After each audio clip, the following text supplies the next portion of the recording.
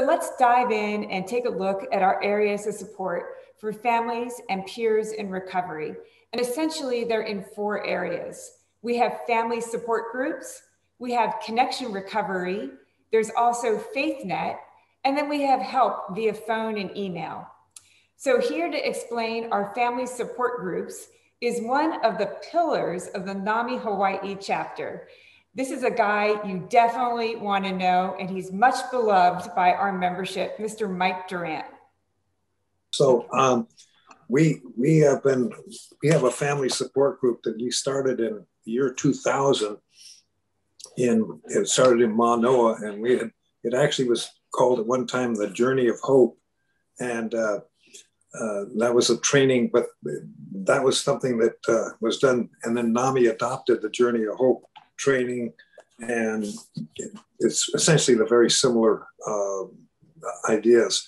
But the support groups, you find, is really kind of the entry way into NAMI when you're dealing with a family member or loved one of some sort as a support person for someone with a serious mental illness.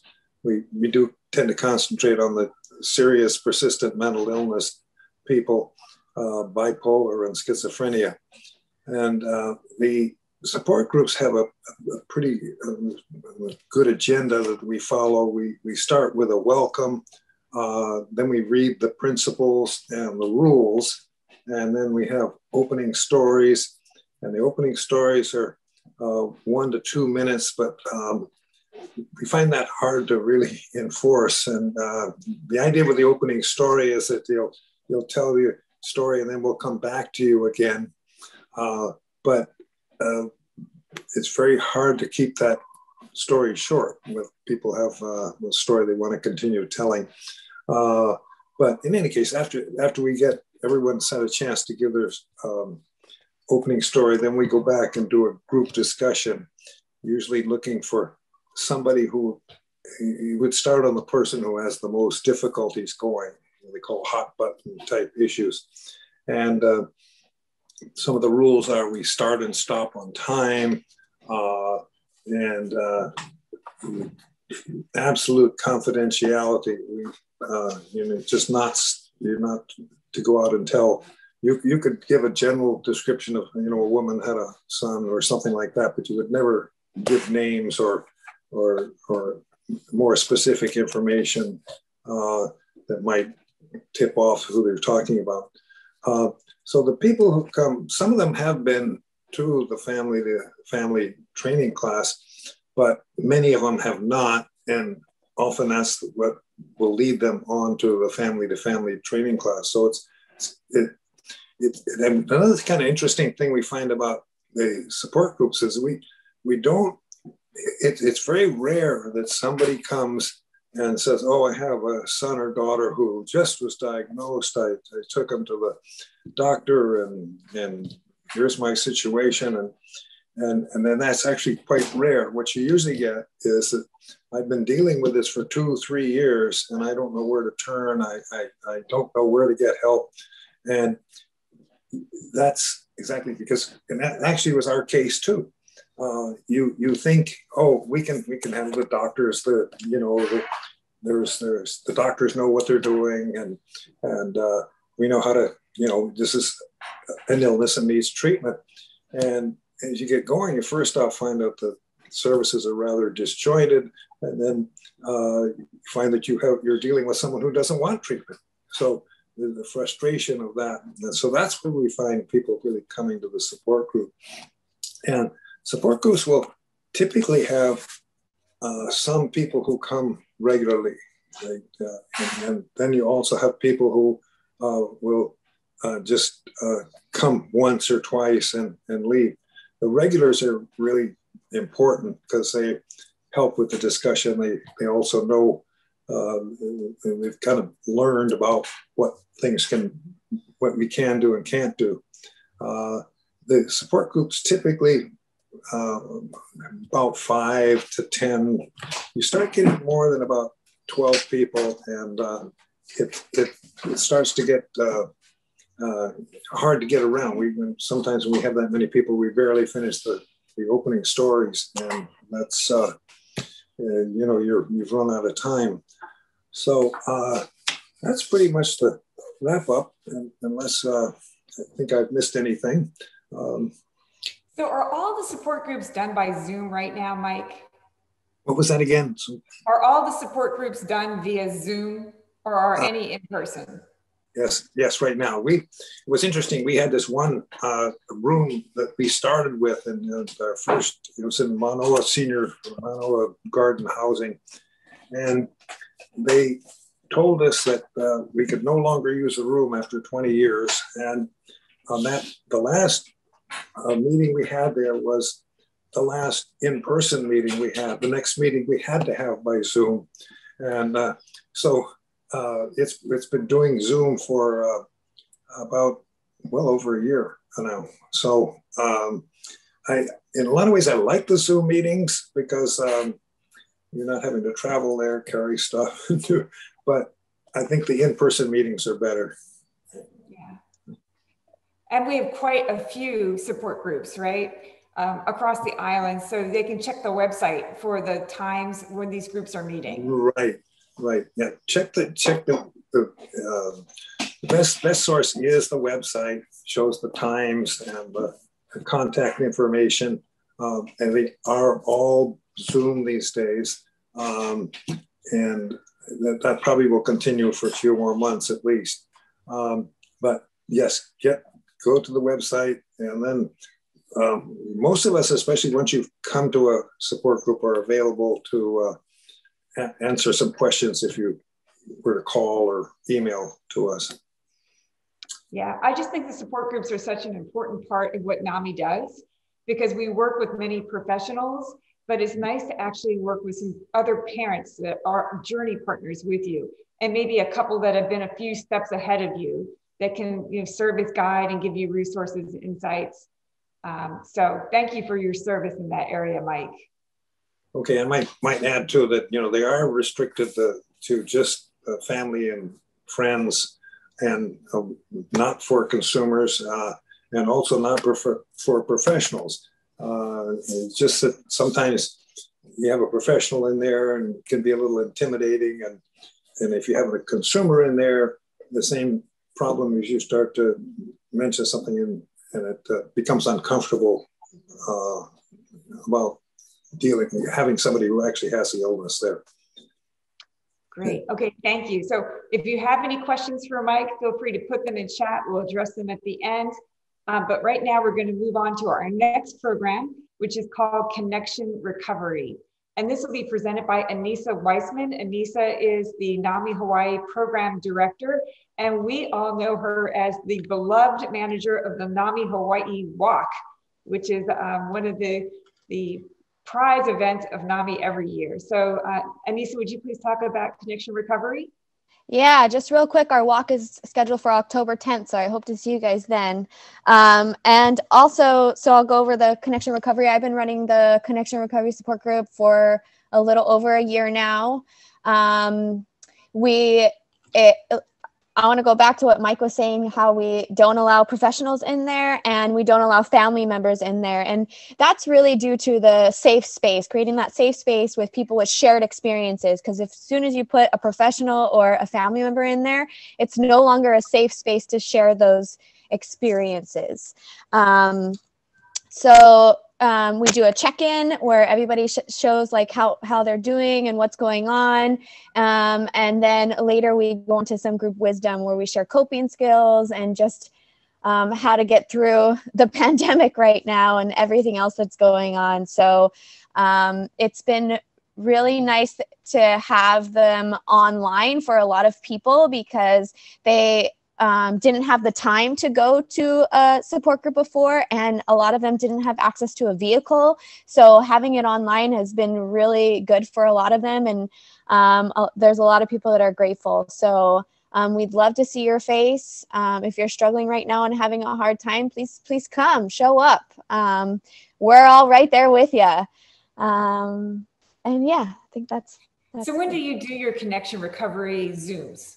So I do mine on the first Wednesday of the month at noon. And then we have another one that meets, I always get this wrong. I think it's the second Tuesday of the month at 6:30. It's tonight at 6:30. Yeah. Great. Okay, so check the website for those Zoom links. I guess they're there. And we'll move on to the next NAMI Hawaii program, which is FaithNet. And this discussion is going to be led by the very kind, caring, and compassionate Kathy Reed. Kathy, will you tell us about FaithNet? You have to unmute. There you go. Oh, wow. That was a lot to live up to.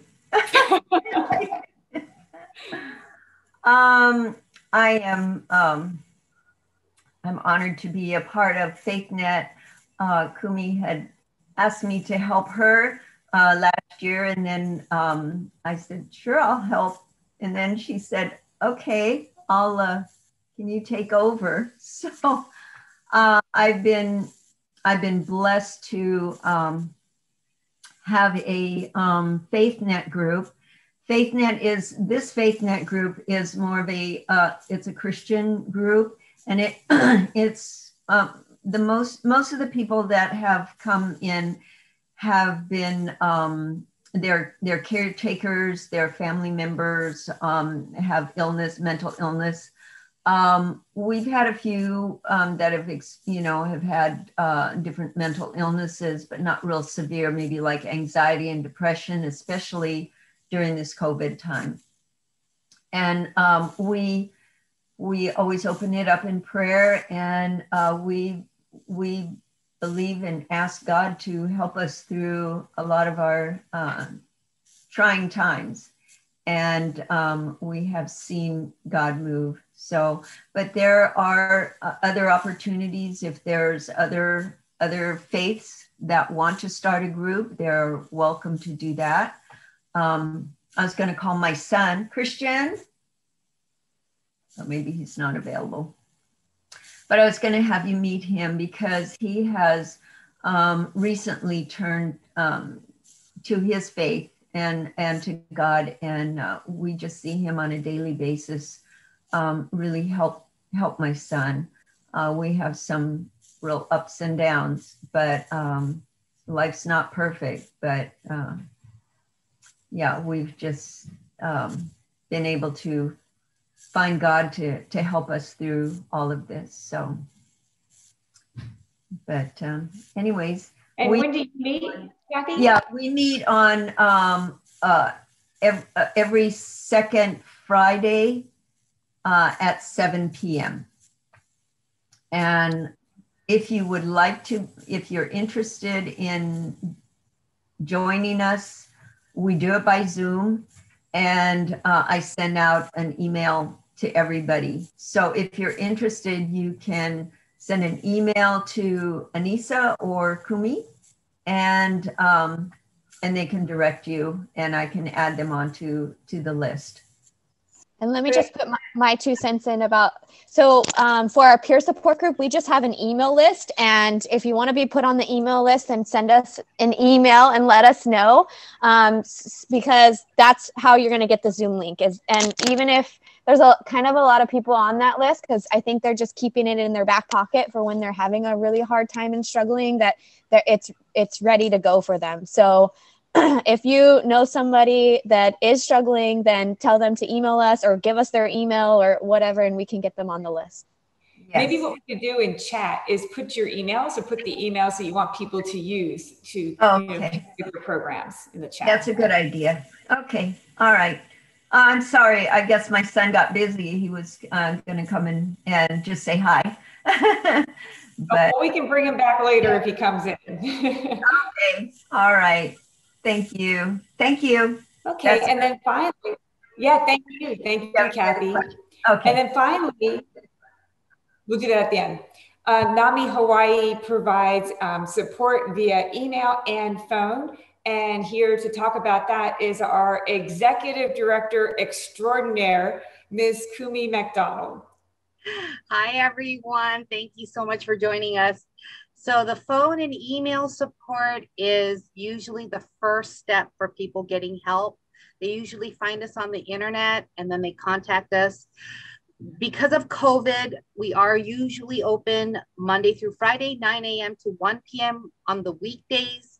We are not open on holidays or the weekends, but if you email me, I do check my emails, even on a holiday, even on a Saturday. So please, if there's anything urgent, you can email us. How do you find the email and phone number? Go to our website, namihawaii.org, namihawaii.org. Or you can put it in Google, just put in NAMI. We're the first thing that'll pop up. Mental health, we're the first to pop up. And you can find us that way. But I think a lot of families usually call us. They don't know what to do. They're often, like what Mike said, they're usually like, I've tried everything. I'm frustrated. I don't know what the next step is. And then I found you on Google, or a friend referred me. And then the path for each family is so unique. I mean, it really is like a spider web. Like you can go any direction, and there's so many ways of to finding that. So each case will be a little bit different. And what we try to do is try to navigate them, kind of encourage them, try this path, try that path. But we are by no means mental health professionals, and we clearly state that I'm not giving you any advice. We're not giving. Oftentimes people say, I need a psychiatrist, I need a psychologist. We do not refer people to lawyers, psychiatrists, psychologists, therapists, or doctors, but we can give hints that we might say, well, we don't recommend them. But I know a couple of families who've tried this or that, or connect to a support group, connect to the classes, and connect with family members and hear who they've used and if it worked for them. And so there's all these different options, and that's kind of how it starts. And we plug them into our programs, and that's really where they're going to get the help. Did I answer your questions? I mean, we'll get to the questions later, right? Yeah, maybe in the chat function, you could put the phone number for the local office, right? The phone number for there's a 24-hour phone number too, right? That NAMI National hosts. The NAMI National phone line is not 24 hours right now because of COVID, but it is. They do have a longer help warm line hours. And the other thing too about warm line is that I'm not the only one giving the advice. Sometimes they will say, oh, I have a family member who has bipolar disorder, and I'll be like, oh, Anissa has experience with that, so I may ask Anissa to call. Or somebody else might say, oh, I need help in Hilo, and I might refer them to Kathy James. Or I often refer people, if they say, well, I have a church background, then I might send them to Kathy Reed, or depending on who might be able to help. So it's not just me answering all your questions. We have a huge team within the NAMI community. That's great. Okay, thank you very much. So that covers the area of support. We're going to move on now to the area of education. And we have a family and friends training program, which is a 4-hour program. And we also have a family and friends education program, and that's an 8-week program. And coming to us all the way from Hawaii Island is a woman who can get things done, Kathy James, and she is going to describe both of these programs to you. Aloha and good afternoon to everyone. As Debbie explained, she asked me to share with you today about how NAMI and its affiliates are providing family education programs to caregivers of loved ones living with mental health conditions during the stressful time of the COVID pandemic. As I'm sure all of you who are caregiving for loved ones know, we are or are becoming accustomed to dealing with crises. Luckily, we have some wonderful options for you in our toolkit. Today, I'm going to share information about 2 of these options and how they fit into NAMI's core role of educating families. NAMI National develops the curriculum for our education programs and presentations. NAMI Hawaii, the sponsor of this event today, trains the leaders in the delivery of the education programs and presentations. Then the NAMI affiliate volunteer leaders deliver the programs in their geographic regions, basically the 4 major counties in Hawaii. So NAMI and education initiatives use the peer education approach that is the heart of NAMI programs. The peer education approach is based on the lived experience of volunteer teachers and presenters who are family members of loved ones living with mental health conditions. NAMI is committed to offering current information, a variety of solutions, and understanding and empathy to all participants in our education programs and presentations. Our goal is to build a compassionate learning community where you are not alone and we strengthen each other. A 2016 study entitled On Pins and Needles, Caregivers of Adults with Mental Illness reported 8.4 million Americans care for an adult with emotional or mental health issues. As you might expect, due to the typical earlier onset of mental health conditions compared to most other medical conditions, caregivers of adults with mental health conditions provide care for longer. In this study, an average of 8.7 years compared to an average of 4 years for all caregivers of adults. This makes education programs for families all the more important. NAMI's strategic goals for education programs are that 1, people get help early. And 2, people get the best possible care. And 3, people get diverted from criminal justice system involvement. We envision a world where all people affected by mental illness live healthy, fulfilling lives supported by a community that cares. The first program I want to share about with you today is NAMI Family and Friends. The curriculum was developed in 2018 and the class is open to the public. Participants are not required to share information. The presenters model sharing their family story about their journey with their loved one living with mental illness. Participants learn about warning signs of mental health conditions, mental health diagnoses, mental health treatments, effective communication strategies, crisis preparation, coping techniques and empathy, the importance of self-care, recovery, and NAMI and community resources. Participants have the opportunity to meet other people in similar situations and gain community support. This reinforces the slogan that NAMI has, reminding us, you are not alone. All this is done in only 4 hours. So this program is suited to people who are very busy and cannot attend a longer education program. It is also suitable for people who want a short or introductory review of the material covered in the curriculum. The second program I want to share about with you today is the NAMI Family to Family Education Program. The curriculum has been revised in 2020 and is offered in 8 sessions of 2.5 to 3 hours each. The target audience are families, significant others, and friends caregiving for people with mental health conditions. The curriculum includes presentations, discussions, and interactive exercises. The NAMI Family to Family Education Program has been designated by SAMHSA, that's the Substance Abuse and Mental Health Services Administration, as an evidence-based program. Research has shown that participants report significant improvement as a result of taking the program in 1, their understanding of mental health conditions, 2, their coping and problem-solving skills, and 3, they're feeling empowered to become advocates for their family members. Participants in the Family to Family program learn how to solve problems and communicate effectively, how to take care of yourself and manage your stress, how to support your loved ones with compassion, how to find and use local supports and services, up-to-date information on mental health conditions, how mental health conditions affect the brain, how to handle crisis, about current treatments and therapies, and about the impact of mental health conditions on the family and their loved ones. I'd also like to mention NAMI's belief system and principles. These are, first, you are the expert, the best judge of what works in your own family.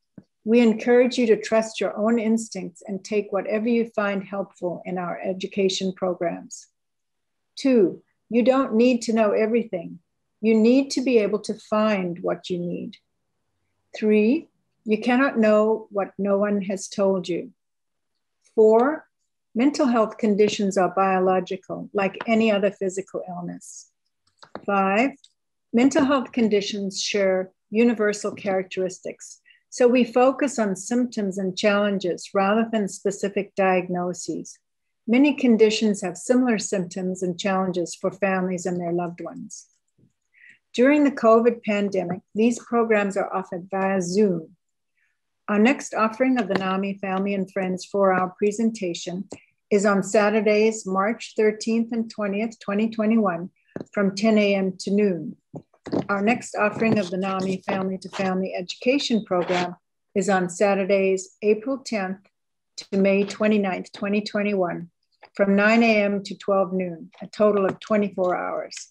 If you'd like any more information or to register, please email info@namihawaii.org or call 808-591-1297. Thank you for this opportunity to share about NAMI Hawaii's Family Education Program initiatives. Please enjoy the rest of this event. Thank you for that very comprehensive report, Kathy. That was excellent. And I love when you said you don't need to know everything, you just need to know how to find the answers. Because this is a journey, right? And so I think it was really powerful. I also just wanted to clarify that even though the Family to Family Education Program is 8 weeks, it's only once a week for 3 hours, right? So you're not doing it 5 days a week for 8 weeks. So that's really great and exciting that these programs are coming around very soon that people can enroll in. So with that, I'm going to go next to talk about our state conference, which is also right around the corner. And I got a very big response when I introduced Kumi McDonald last time, lots of people clapping and smiling. And so we're going to bring her back up to talk about the upcoming state conference. So I'm back. The conference is something that we've been doing annually for the last 6 years. And we try to do a topic that is very relevant to our community. But this year we're going to do something a little bit different because we're all zoomed out. Like we want connection, right? That's why today's meeting, Debbie's so wise to let us interact and see your faces and make us feel like we are your friends. We know who you are. We want to get to know you more. And that's what our conference will be like. It will be very interactive. It won't just be a sit down lecture for 3 hours. We're all zoomed out. We don't want to hear another lecture, but what we want is we want to do things. We want to interact. We want to try things. So our topic this year will be community resiliency for Hawaii. How do we as a community find resiliency through the pandemic, through the stresses that we are experiencing, either as a family member, as an individual in recovery, or even as a friend or a neighbor, or just the stress of being locked up all these months, right? And so some of the breakout sessions will be on chair yoga, or Anissa's gonna walk us through how to do a vision board, like casting a vision for your next year. What can our recovery look like? And she's going to share toolkits. We're going to have Kathy Hamas again kind of share on the classes and the support groups and how that helps you. Today, she kind of shared a little bit about what it is, but when you go to the breakout session for the conference, you're going to actually get to participate. And you're going to practice a mini session. So you kind of feel like, oh, this is how it feels to be supported, right? There'll be other breakouts such as chair yoga, how to find meaning through our trials, and so many other great topics. So you can join us. It's absolutely free. And you can go to our website, namihawaii.org, to register. Let's see. Is that it? Yeah. Okay. What was the date on that again? The date for the conference? Yes, it'll be on March 22nd, Monday, March 22nd, from 9 to 12:30. March 22nd, 9 to 12:30. Register at namihawaii.org. And then the other thing that you wanted me to talk about is workshops. So we will also, after the conference, as we see the need for various learnings, various means of support. We will continue our little workshops, and we have them at various times out of the year. And previous years, we've had conferences on how to communicate with someone who's going through a crisis, how to, let's see, we've done workshops on, Anissa, help me, I just blanked out. Well, we've done all these wonderful workshops on meditation. Music therapy, meditation, nutrition. Yes.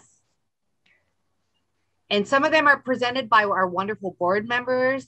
We've had music therapy on there and art therapy. And we're going to also have art therapy at our conference. So you get to actually do some, you know, skills and learning how to figure out how you're feeling by drawing. You don't need to have any art skills at all. So yeah, join us for our conference and upcoming workshops. Again, if you want to be on our email list, please email me at info@namihawaii.org, and I will put you on our email list for upcoming classes, like what Kathy shared about our upcoming classes or any workshops, any new things that are happening, you will be notified. Most of you are on our email list because that's how you found us. But if, let's say, a friend introduced you today to this event, let us know if you want to be on our email list. Thank you. That's great. Thank you so much, Kumi. And I did want to point out in the chat, Mike Durant mentioned that his support group is actually meeting tonight at 6 p.m. So if you wanted to go to his family support group meeting, you should email him at gmikedurant@icloud.com. You'll find that in the chat, and he can send you the Zoom link. Okay, then also wait, one more thing though, to piggyback on Mike, the other Connection Recovery Support Group will meet tonight as well. So if you're interested in that, go to our website for more information. Okay, great. And then the last area in education is the Member and Friends event, which is what you're participating on today. And we typically have these quarterly and usually with just one speaker, but we just felt like today we wanted to give you a broader overview of all of our services. But the next program will be in June, and we'll probably just have one speaker at that program. So that goes through the conclusion of our content. I just feel free to put any questions you have in chat, or yeah. I have two questions that were emailed to us, and I guess they're just kind of general questions. So whoever, if there are any, like maybe Mike might want to answer it, or Kathy, we'll see what happens. So the first one says, what technique can you recommend to encourage our son to seek help from a private case manager?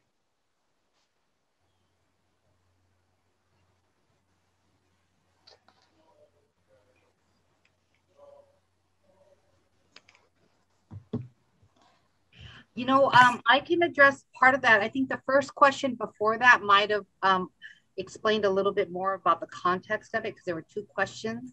And the first question before that was, I believe, it says, if we see a psychiatrist with ongoing treatment for the past 8 years, what factors should we consider to decide in seeking further help for a private case manager? And secondly, with COVID in mind.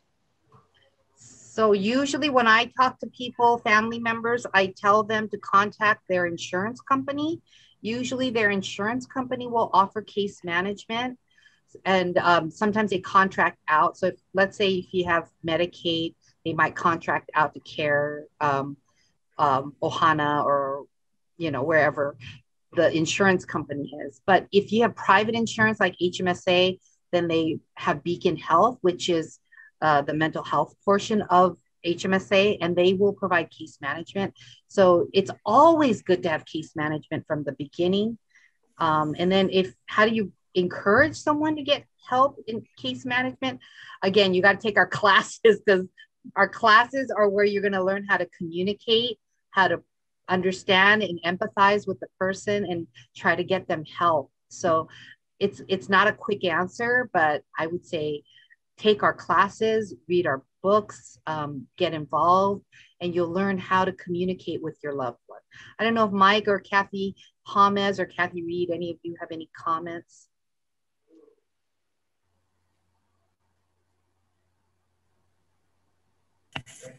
My son has, I'm not sure if I completely heard the whole question, but my son has a case manager, and she has been so helpful. She just calls him every once in a while, like once a week almost, and or once every 2 weeks, and asks how he's doing, and helps us look for resources. She talks to me a lot, and then she'll text both of us instead of just him, so that if he doesn't answer, I'll answer. Reminds us of his doctor's appointment, looks for other resources for him.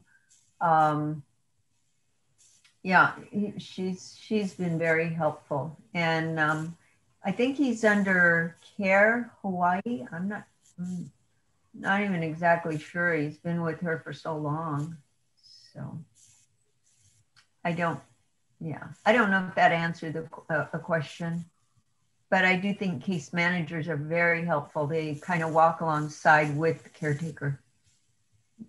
Kathy, did you have some contribution? I did want to, my son does have a case manager too, but frankly, probably my husband and I consider ourselves really his case manager. I mean, it takes a village. But today I did get a very important call from his case manager, hooking me up to a resource that I've asked about for a while. And so I'm very thrilled right today. We'll really appreciate what she's doing.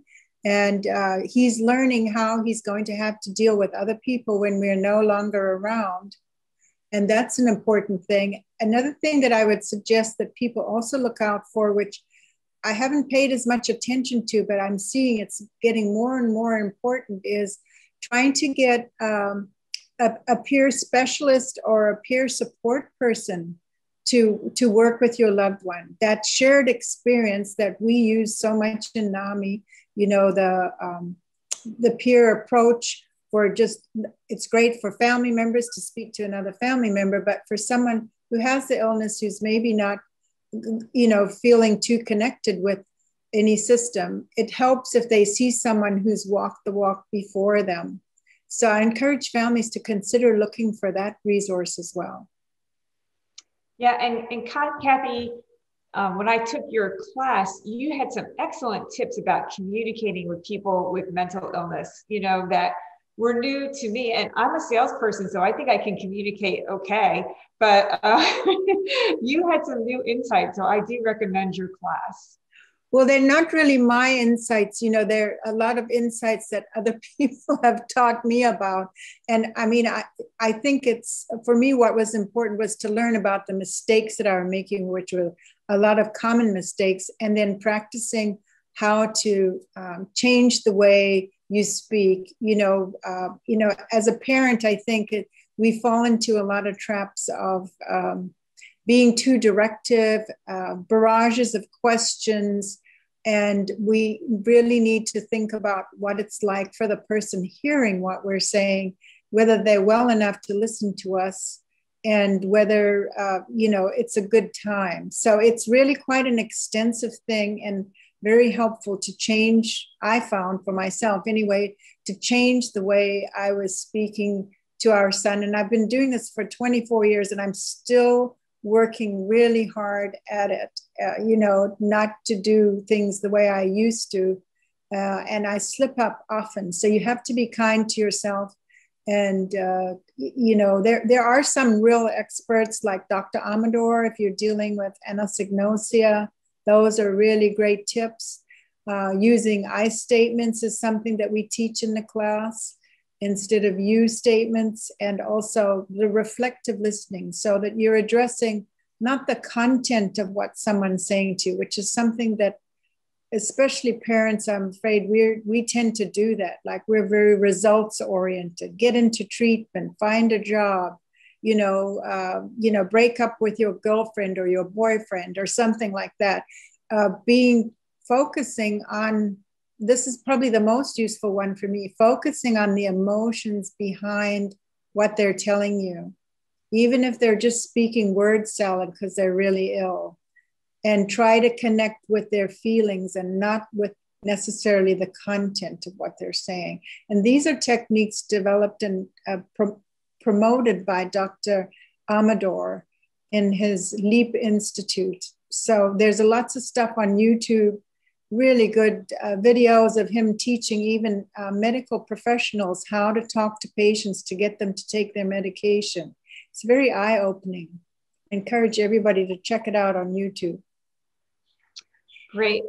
I've got a question here. If anyone wants to answer or knows the answer, is there such a thing as substance abuse without mental illness? Anyone have any insight on that?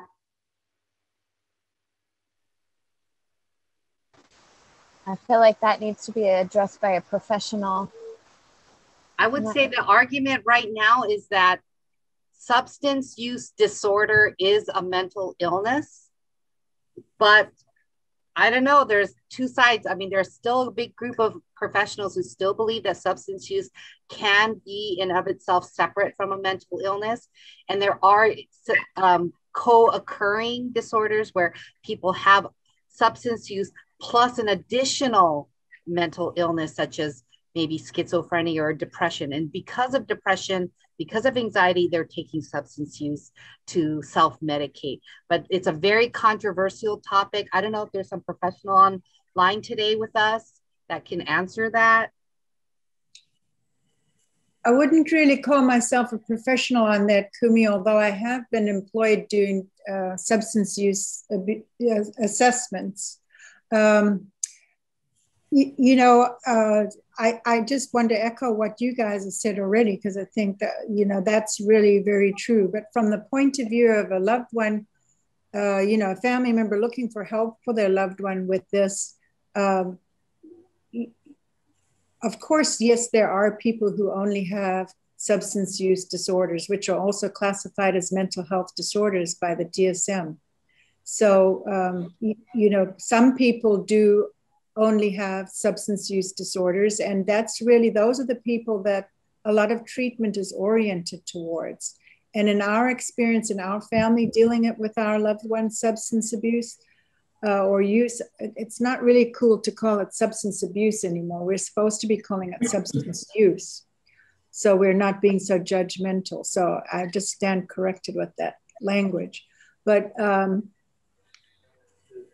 for them to be self-medicating is something that we see a lot with our family members who have mental illness. It's a very, very common coping mechanism, often for trauma, the symptoms that they're experiencing. They're trying to find some way of feeling better. And so it's very important not to be, as I was, there's calling it abuse, judgmental, and realize that whatever it is, if it's a standalone substance use problem, or if it's combined also with mental illness, it is a health problem that we need to treat, not through the criminal justice system and the courts and so on, but we need to treat that as a medical illness. That's my particular view. But as Kumi said, a lot of people, you'll bump into the old system, and substance abuse treatment, it's its own silo, and they really have a much more punitive approach to getting well. This is my personal opinion, not necessarily NAMI's opinion. And it's quite difficult navigating that system as well as the mental health system, which, although it has a lot of areas for improvement, generally is not nearly as punitive with people.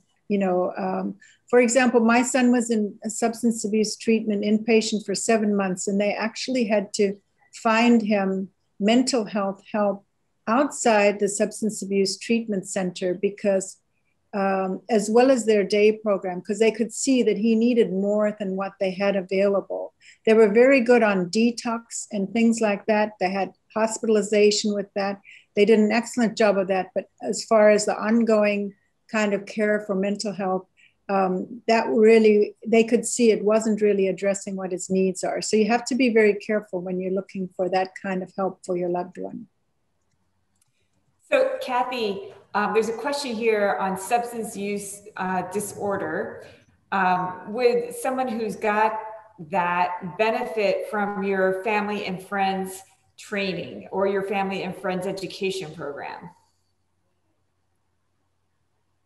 Okay, you want me to read the question? Well, the question is, would they benefit from that if they're dealing with a substance use disorder? Would they benefit from your family trainings? You know, I would say if they only have substance abuse, I consider it, you know, personally, like I said, it's another mental health problem. And you can see that by the fact that we have the SAMHSA, the federal government agency, combined substance use and mental health together. And so a lot of the techniques are very similar. Okay.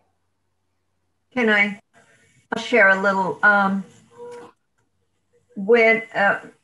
do want to share a little bit about my own history. When I was in high school, it was peer pressure that got me into drugs. And of course, I was, you know, you get into your teenage years and you're trying to separate from your parents, right, and be your own person. And you can either be influenced in a good way, or I happened to be with friends that started smoking marijuana and they said, oh, you've got to try this. It's just, you know, you feel so good and you feel so peaceful. And it took me about a year because I said, no, I don't I don't want to have anything to do with that, because that was quite some time ago. It's not as prevalent, you know, it wasn't as prevalent then as it is now. But I didn't have a mental illness issue. So I think sometimes young people are peer pressured into it. And I know that this is NAMI and we're dealing with the mental illness side and the substance abuse. It wasn't until after my son had traumatic brain injury, and I think out of that developed a mental illness and then went into substance abuse because he was trying to self-medicate.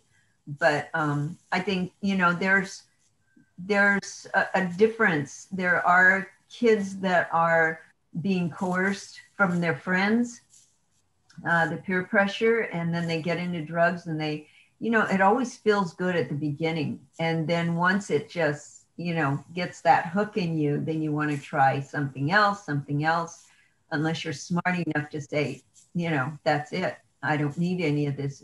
It's damaging. So that's, you know, that's kind of where I believe that there are reasons for some people with mental illness that have developed, you know, depression or bipolar. They don't know what to do with it. And then somebody introduces them to drugs, because most of it is what? Street drugs. You know, they find it on the streets. And yeah.